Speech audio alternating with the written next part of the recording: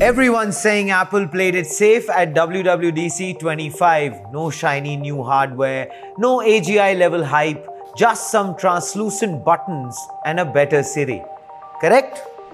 Some of them even remembered Steve Jobs and said if he was alive, he would have fired the entire team at Apple. Dead wrong.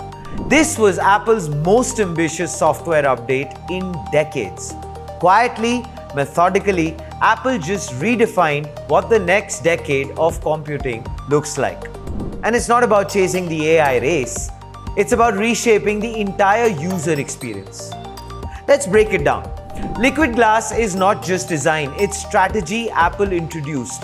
Liquid glass, a stunning new design language that now flows across iOS 26, macOS Tahoe, iPadOS 26, watchOS 26, tvOS 26 and VisionOS 26.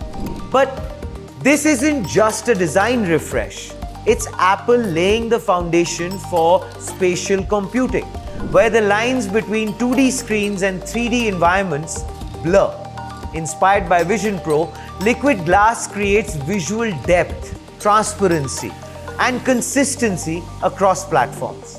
It's no coincidence that every OS now shares the same version, the number 26, and the same visual identity.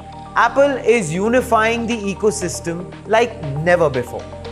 Apple Intelligence AI that actually represents you. While competitors showcased AI agents writing code or generating videos, Apple did something more personal. On-device intelligence that writes emails, summarizes notifications, and helps you edit photos. App-level understanding that can take actions inside your apps, like adding to a note or playing a podcast via Spotlight. Visual intelligence that lets you take a screenshot, then ask what's in it, or shop based on what you're looking at. And yes, ChatGPT is now integrated into Siri, but only when needed and only with your permission. This isn't a chatbot with a memory problem, sometimes the ones I face. This is a context-aware, privacy-respecting AI that actually works. Apple's Greg Joswiak recently said, "There's no app called Apple Intelligence. You just use your phone and it works smarter." That's our goal. The best part is that Apple's foundational model framework also opens up the local LLM for free to any app. Siri isn't dead, it's reborn. Siri has been the butt of jokes for years, but in 2025, it's getting its second wind.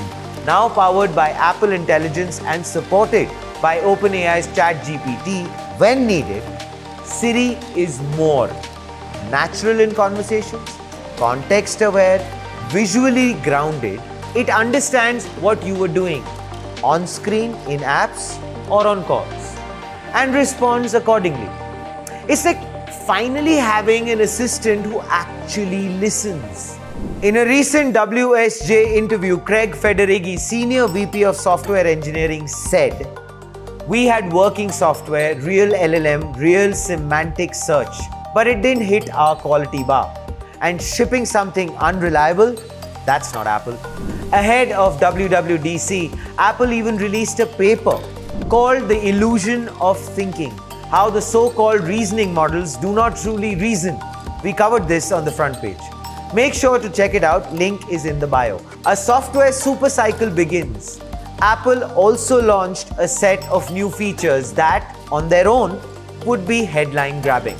iPhone mirroring on Mac. Use your phone while it's locked straight from your Mac. Live translations on FaceTime and phone calls. Real-time two-way translation, text and audio. Apple Games app, a unified destination for all your games across iPhone, iPad and Mac.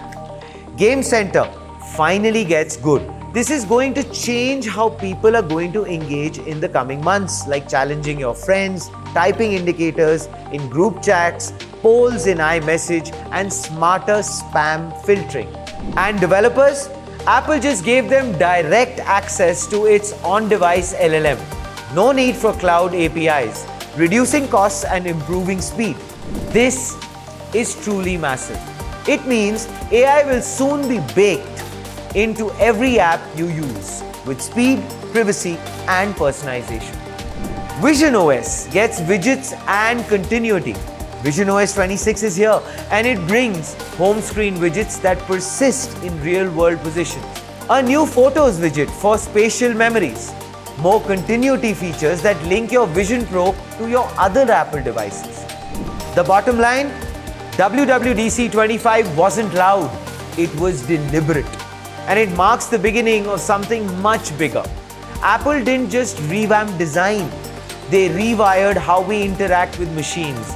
Liquid glass isn't about translucent eye candy. It's about depth, liquidity, and interfaces that feel alive, where elements float, adapt, and disappear when not needed. This is Apple's first real move towards multi-modal, screenless computing. A world where user interface is no longer static or flat, but dimensional, responsive, and human. So no, this isn't Windows Vista 2.0. This is a software supercycle in disguise. Apple didn't join the AI hype war. They have very quietly redrawn the battlefield. Let us know what you think in the comments below. This is Front Page by AIM TV. Like, share, subscribe. Make a habit of doing that. And always remember, think AI, think AIM.